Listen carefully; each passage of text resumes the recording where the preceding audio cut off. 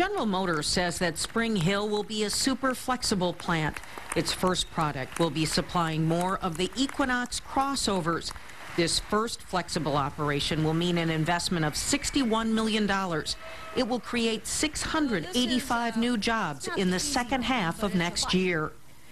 They also announced a second product. A mid-size vehicle will come to the plant in 2013 for a 2015 model year.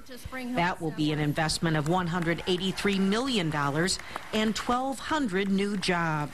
This new operation is going to be able to build a variety of products on different platforms, ultimately flexible. This won't be a typical plant with just a few dedicated products.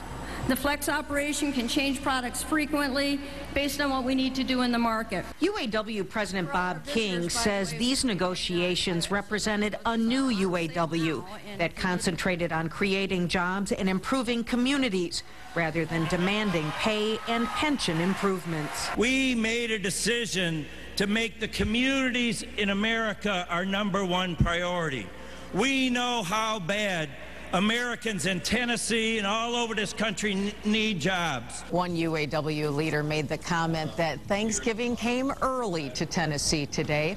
This will be GM's first ultra-flexible plant. It will help them react to market conditions much more quickly. I'm Mary Conway, 7 Action News.